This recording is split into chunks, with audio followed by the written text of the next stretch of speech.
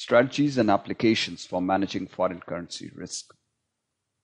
In this session, we shall see how to use currency forward or futures contracts to change currency risk exposure. Remember, you might have a company which is exporting and hence would have sales which are denominated in foreign currency. It could also have receivables denominated in foreign currency. So it's exposed to currency transaction risk as well as translation risk. It might want to hedge itself against forex risk. You might as well have an importer who's purchasing from overseas and hence has purchases which is denominated in foreign currency. It could have payables denominated in foreign currency and might want to hedge itself against forex risk. For an exporter, since it would be receiving foreign currency, it would want to sell foreign currency on a forward basis. For an importer, there would be payables in foreign currency and it would look to purchase foreign currency on a forward basis. So the idea is to remove uncertainty in terms of the domestic currency cash flows on account of fluctuation in the exchange rate. You can also have a portfolio fund manager who has some investments overseas and hence the investments, which happens to be an asset, is denominated in foreign currency. If I would want to hedge against currency risk, I would look to sell the foreign currency on a forward basis. So what you need to remember, if you have foreign currency asset, you're going to hedge it by selling it on a forward basis. Okay, so you're going to sell the foreign currency on a forward basis. And if you have a foreign currency liability and you want to hedge yourself against it, you're going to buy the foreign currency on a forward basis.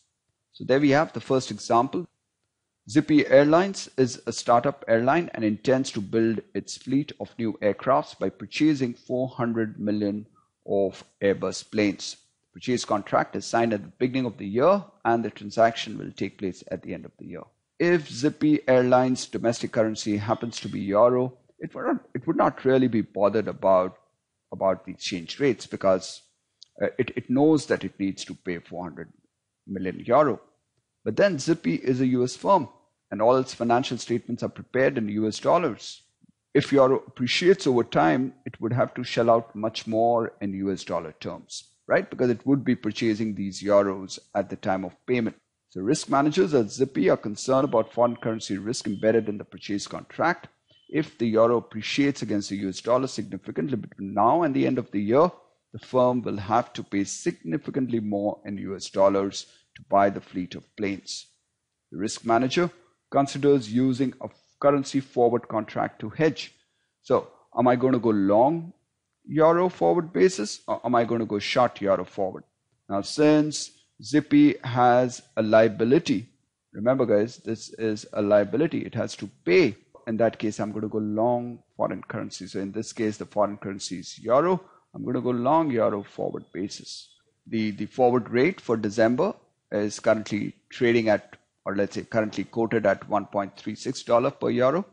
And at the end of the year, the spot euro price turns out to be $1.23 a euro. That's a little bad news because we realize that having gone long forward, we would end up paying 400 into 1.36 in dollar terms because this is what we would be paying. And we know this amount in advance. So there is a degree of certainty in terms of what I need to pay. But had we not covered ourselves or had Zippy not covered itself by way of this forward position, it would have transacted in the spot market and this is what it would have paid to buy 400 million euro. And this is the dollar amount that it would have had to pay. And this clearly would have been a lower cash outflow. But bad luck. We need to determine the appropriate hedge. We've already kind of got a sense. We're going to go long euro forward and we're going to go long 400 million on a forward basis and discuss the firm's actions and cash flows at the end of the year. So let's very quickly go through the solution. Given the firm's need to buy euro in the future to satisfy the purchase contract to hedge, the firm should buy euro forward. The risk manager should buy 400 million euro forward at the forward price of $1.36 per euro. Now, there's going to be no cash flow today, and that's something that all of you would be aware of. In a forward contract, you agree on a certain price, and the exchange of consideration is going to take place sometime in the future on the agreed date, on the date of settlement. Today, there's no cash flow. You just have an agreement in place. But then Zippy, which is essentially buying euro, and the forward dealer who's looking to sell euro on a forward basis to Zippy, both are exposed to credit risk of the other party. There's clearly going to be a counterparty credit risk which would exist in a forward contract. And in terms of cash flows, the firm would take delivery of 400 million euro and would pay 400 into 1.36. Guys, remember $1.36 per euro. That's the rate which has been agreed, and I'm going to buy 400 million euro. So that basically translates into $544 million. So the firm locks in the fixed euro price of $1.36 per euro. So let's look at another example, and in this case we are going to have receivables denominated in foreign currency. So Hollywood Inc. is an independent US movie production company. The company signs a contract at the beginning of the year on 5 action movies with a Chinese media distributor. The 5 movies will be released in China this summer. The contract is quoted in Chinese currency RMB in the amount of 1 billion RMB. So Hollywood is going to get 1 billion RMB from the Chinese media company. The payment would be made on June 1st, right before the movies are released in China. So I'm going to have a receivable. So this is a receivable which is denominated in foreign currency. So I would look to sell foreign currency on a forward basis because you have a receivable. When we have FC receivable, foreign currency asset, we sell it on a forward basis. The company is concerned about foreign currency risk and would want to hedge itself. Now, the concern is going to be what if RMB depreciates against US dollar and this 1 billion RMB fetches a lower amount of US dollar. So the firm consultants suggest using currency forward contracts to hedge against currency fluctuations. Well, currently the forward RMB is quoting at $0.16 per RMB. So if this is the rate that I lock in, so if I decide to sell my RMB receivables, as in when I receive it, if I sell it at this price, then 1 billion RMB,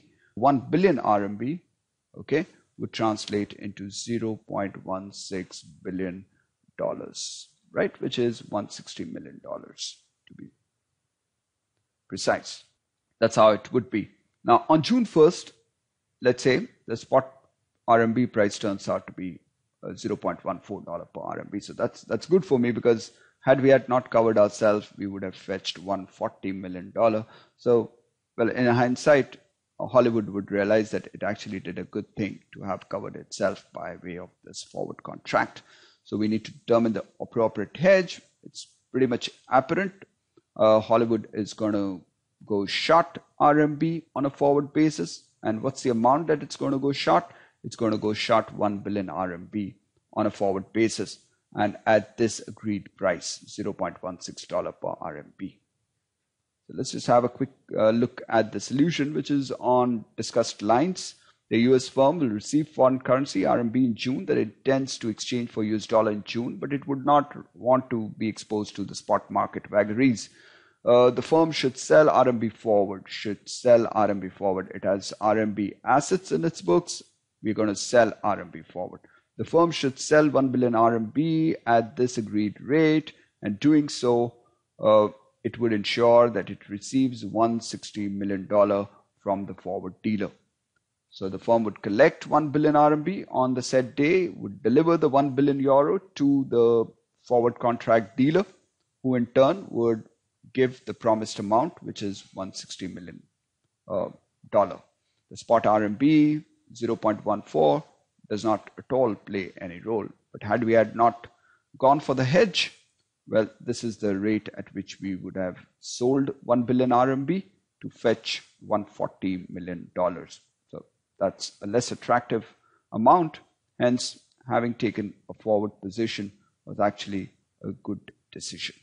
Turned out to be a good decision. Let's look at another example. Here we would bring in a portfolio manager, a US portfolio manager who controls 20 million euro. So that's the amount of investment that it has in the Eurozone stock market.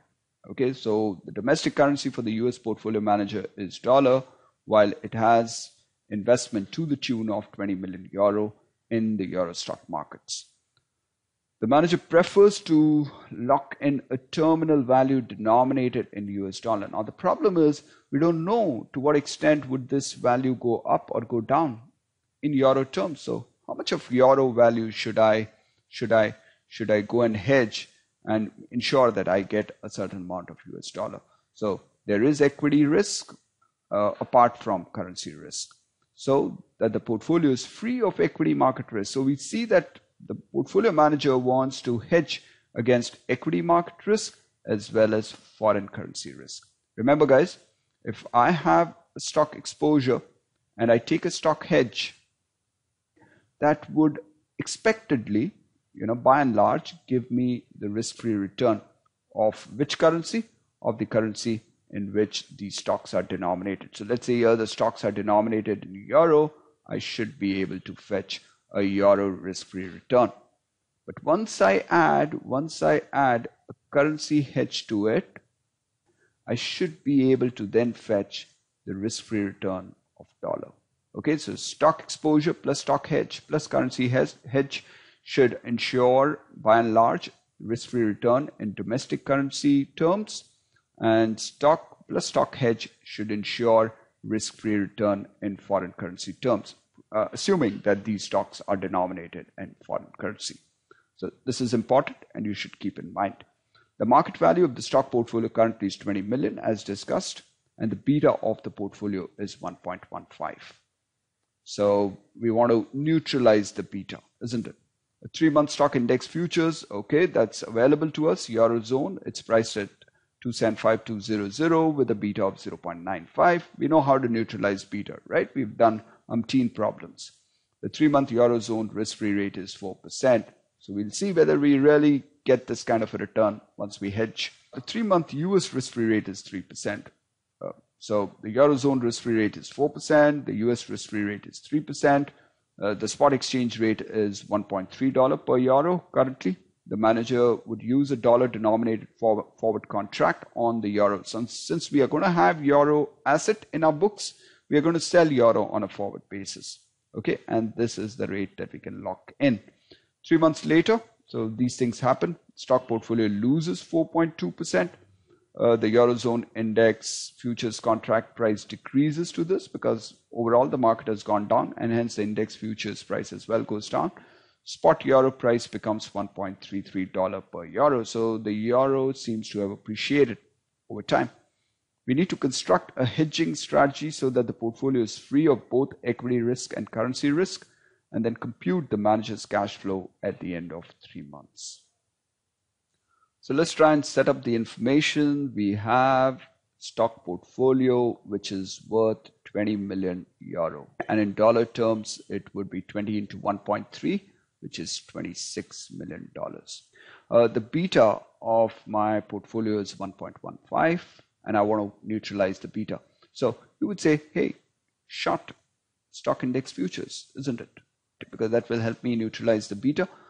How many contracts should I go and short? So let's find out N, and we'll also get the sign to confirm whether we really go and short. So my target beta is 0, my current beta is 1.15 into my portfolio value, which is 20 million, right, in euro terms.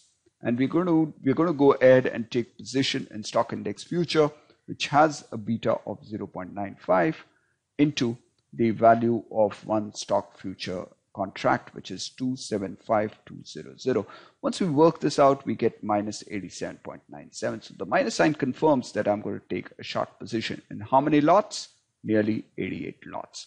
So we're going to short 88 contracts of index futures. So having shorted 88 contracts of index futures, we now would be able to say that we have hedged ourselves against equity risk. So this would ensure that the manager would be able to earn the risk-free return of euro, which is 4%.